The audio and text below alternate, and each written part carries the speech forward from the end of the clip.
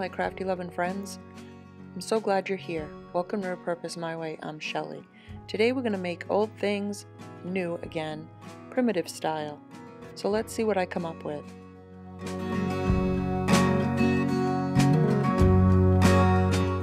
For project number one, I have this glass container that I've had for a while, and I don't remember where I got it either. But it is frosted on the outside. I believe it feels like it's frosted on the outside. Somebody had taken some spray frost and put it on there, and I just left it. I'm just taking some of my wax, antique wax, black ink, chalk paint, and a little bit of water mixture that I made up, and I'm gonna put it on my bottle. Now I know I'm supposed to make these look new, but in primitive, things are supposed to look old but new. So that's kind of what I'm doing here. So I'm just brushing it on and then dabbing it back off so that it leaves some of it behind. This has some ridges in the middle. So I'm trying to get that black to sit kind of in those ridges and anywhere, just to make it look aged and old, like the bottle has been sitting around for a long time. And so I'm just going to do that all the way around, just brushing it on and then dabbing it off.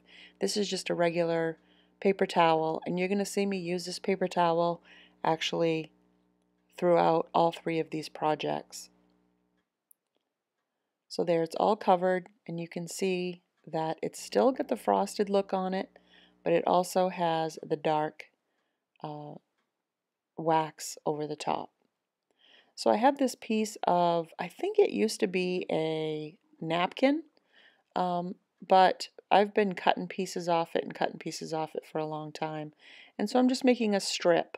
And now I'm making it look a little bit aged, and I'm taking again that paper towel that I used to dab on that glass jar, and I'm just taking the wet part and rubbing it on there and making it look aged. So there's the other side, and then there's the side that I just aged. I cut that material and then just a little bit of it so that I could rip it, so that it gives it a little bit of a frayed edge on it, so it's all frayed on all the sides. So I'm just gluing that down to the bottle in the middle.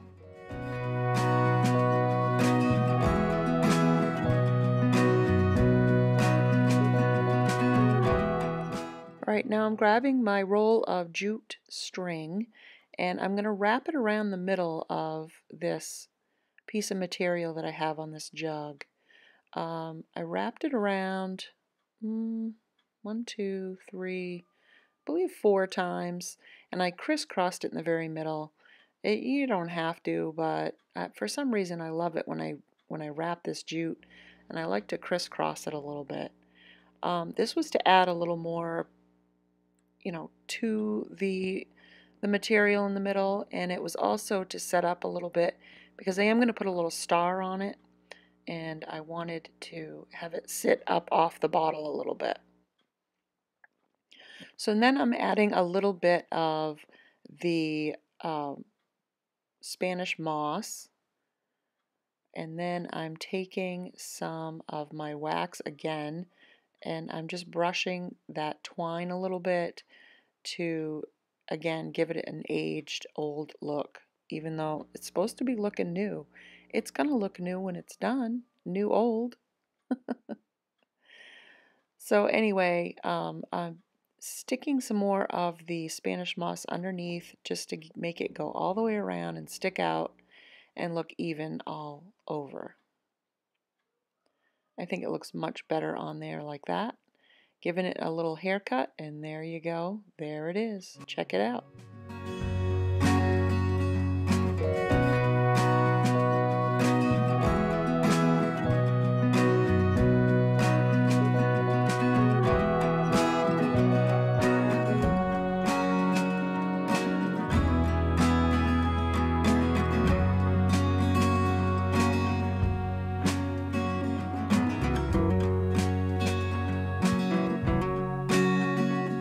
Now before we move on to the next projects, I was just going to show you that I took some fairy lights and stuck it down in the bottle, and left the little on-off switch on the outside and added the top, and there you go. You could add some lights too.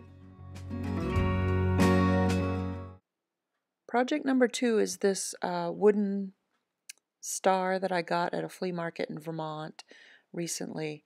I'm going to give it a paint job, and I cut out these little crows. I made tea light holders out of them a long time ago, and I'm going to flip them over and use them on this star.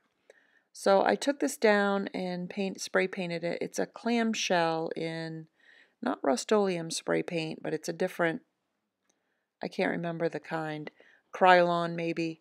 So it's like a light off-white, almost a grayish color to me. But I'm going to take here's my rag again with the antique wax that I've been wiping on and wiping off with, and I'm just taking it and rubbing it all around the edges. Of course, I had gone over it first and sanded it and distressed it so that it looked just a little more aged. And then I'm just wiping this all over the inside and the edges just to distress it some more. So now I'm taking these crows. I had sanded them down, and I wanted to take some of this antique wax and put it on and cover up some of the white on that came through when I sanded it on the birds. So I'm going to put that on and then take my rag again and wipe it off. And then I will touch it up again with sandpaper, but a little bit lighter touch around just the edge. And you'll see that when I go to put it on my star.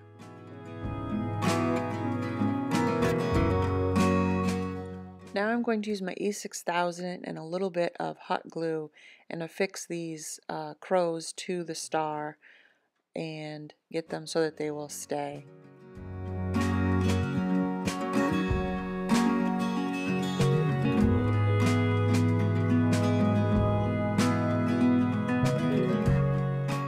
I'm taking this small piece of floral foam and I'm going to glue it to the bottom of the star just underneath the crows. I'm going to just use a little bit of hot glue and hold it on there so that it will stay.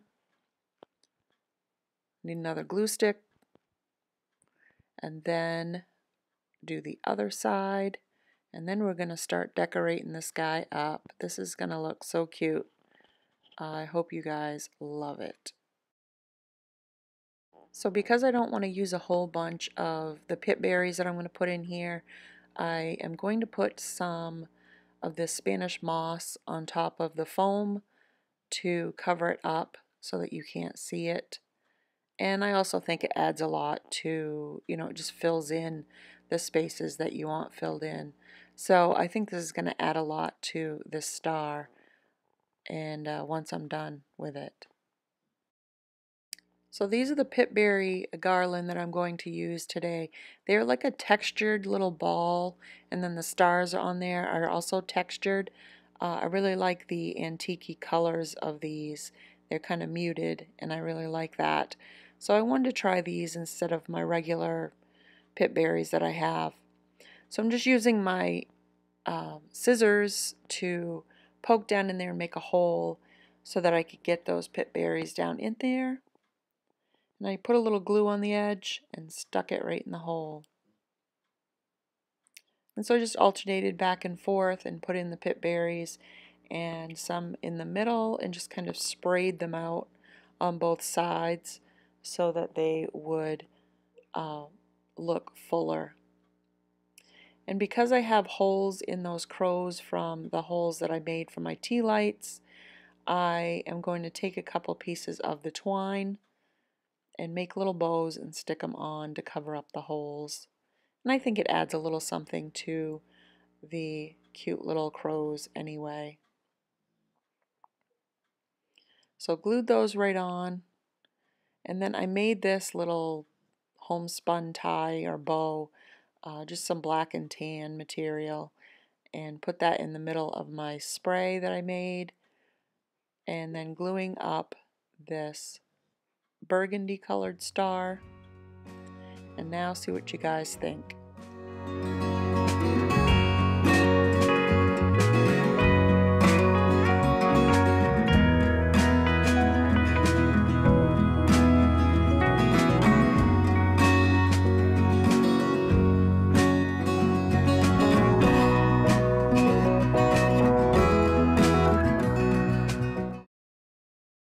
On to project number 3.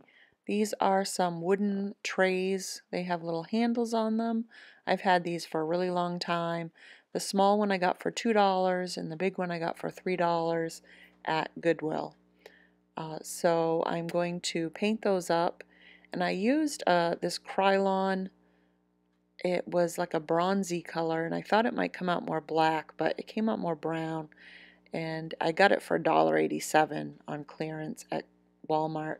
So I'm going to use that on a different project, maybe doing a rusty pail or something, but these didn't come out the color I wanted, so I'm going to just use my chalk paint, and I'm going to paint them up in the black ink color. And I'm going to do both of them the same. Once they were dry, I took a little piece of sandpaper and I sanded down the edges and the handle and anywhere that it would look wear and just distressed. So I have this piece of wallpaper border. I always keep my border unless there's absolutely nothing on it, and then I'll throw it away. But this still had some pictures on it that I thought I could use. So I'm trying to decide which one I want to use in which tray. And I think I've decided I like this one, this bigger one with the antique sign, so you could read the whole antiques word on it, and then have that little candle in there as well, and it would just be a simple little bottom for that tray. I think it would look so cute.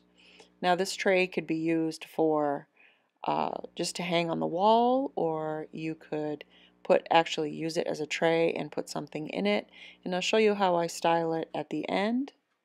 But I cut out these pieces, and then the other piece on that same piece of border, I cut out the star, like little checkerboard.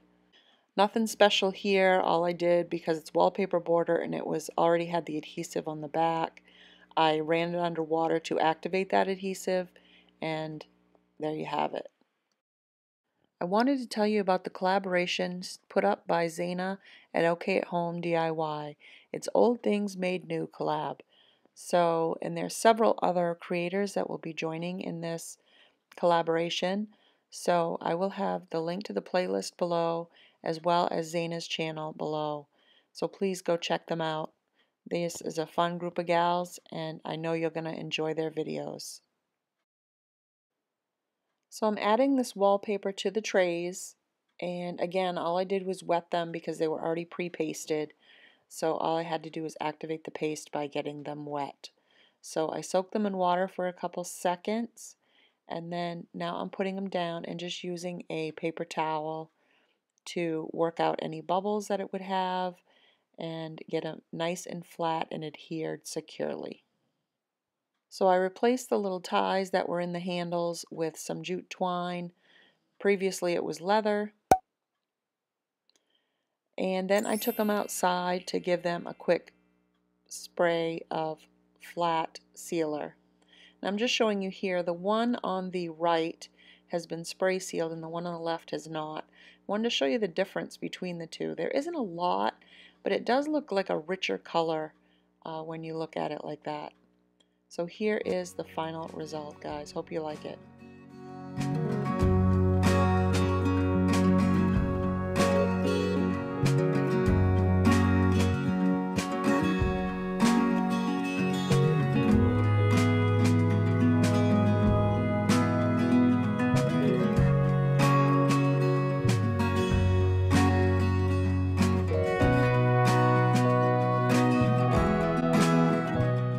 So what do you think? Did you have a favorite? I really thought they all came out pretty cool. So don't forget to go down and check out the links below to the playlist, to Zana's channel, and also to my Etsy shop, Pit Berries and Burlap. I'll have these items, or most of them, on sale there, among other things. The cutting boards that I did on my last video, if you haven't seen that, I'll put a link here for you. and you can check that out. Those will be for sale on my Etsy shop as well. So please go over and check it out. And thank you guys for watching. I really appreciate you.